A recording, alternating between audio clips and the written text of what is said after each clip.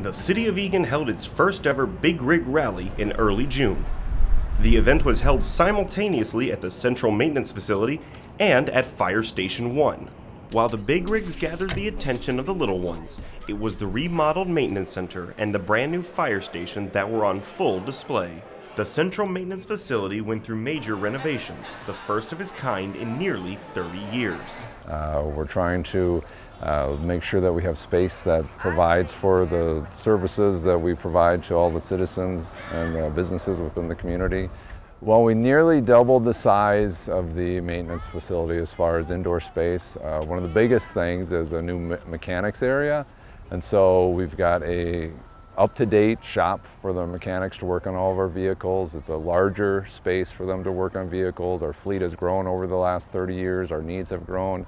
One of the biggest, most noticeable differences is the elevation of the ceiling in the mechanics area. The old elevation was so short that we couldn't work on all of our vehicles. We literally had to take the hoists outside in order to put some of the bigger fire trucks up in order to work on them.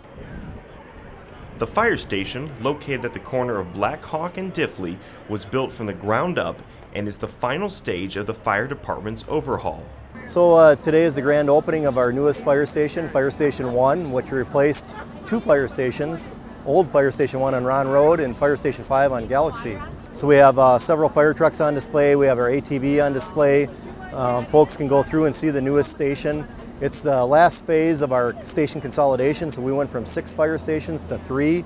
We're really excited about the location of this one because it's such a prime location. It houses 2 fire engines, a ladder truck, our water rescue equipment, ATV for off-road rescues, and about 30 firefighters. And you can kind of see when you're going through the station, we have a little bit of a Vikings theme going on. And our gear lockers and some of the other features throughout the station are purple and gold. Overall, the event was a major success, with nearly 2,500 people stopping by to paint, play, and just have a good time.